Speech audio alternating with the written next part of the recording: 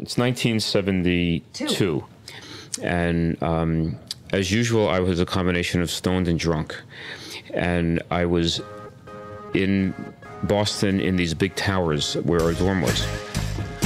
So my friends were having a party.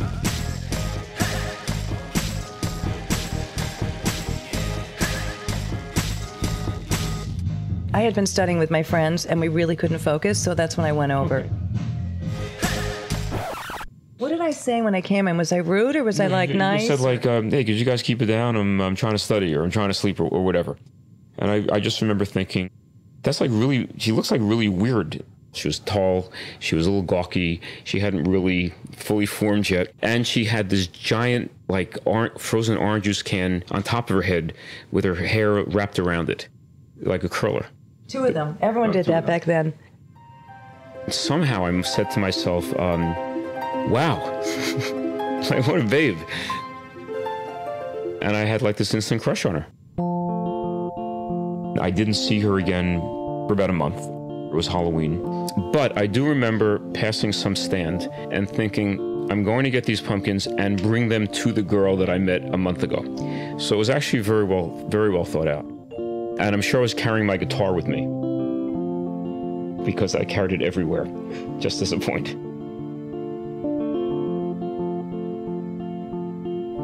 As I was walking to bring the pumpkins to Shira, I was very excited. It was like 3 o'clock in the morning. I wasn't at my best. I was a little rough.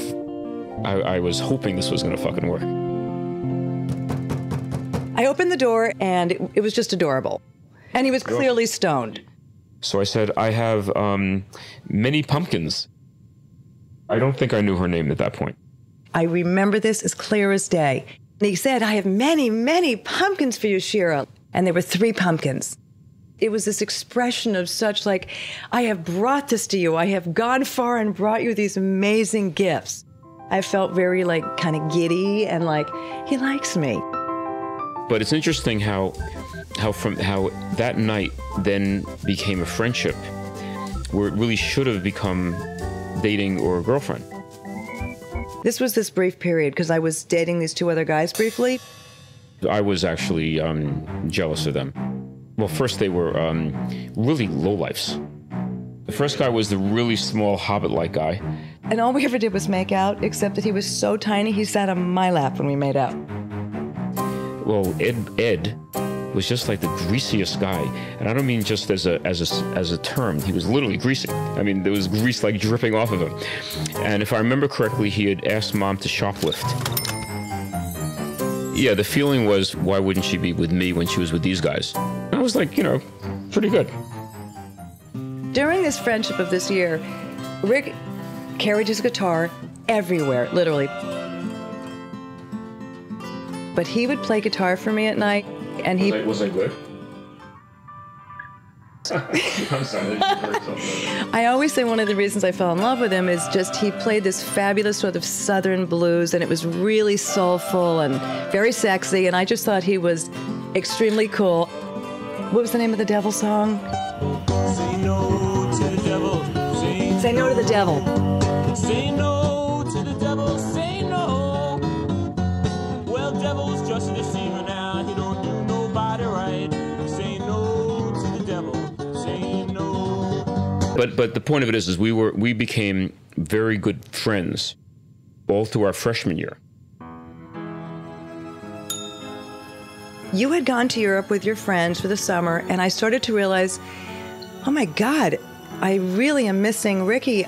I love this guy. He's not just my best friend, but like, this is more, and we wrote letters. I don't remember the letters, but I came back from Europe, and Mom said to me in a really stuttering kind of way, I think I love you. And I remember going, I can't deal with this, and literally left the room and walked around the halls a few times.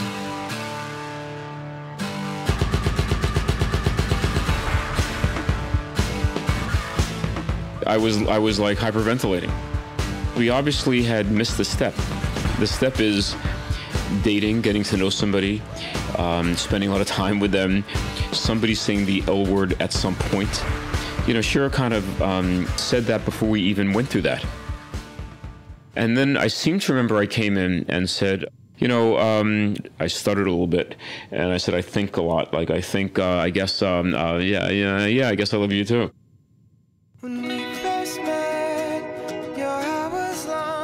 We had never kissed, so we literally that evening, we kissed for the first time. He was just, I don't know, he felt like my heart. Crushes where you literally feel like every time you see the person, your heart is like totally passing out. It's like being in a haze. That's maybe why the word crush, because you do feel crushed. And how many people really have a crush, and then that ends up being the real relationship? Which we did, so, and that does happen. Crushes turn into pumpkins, and then it turns into love. It does. Sometimes.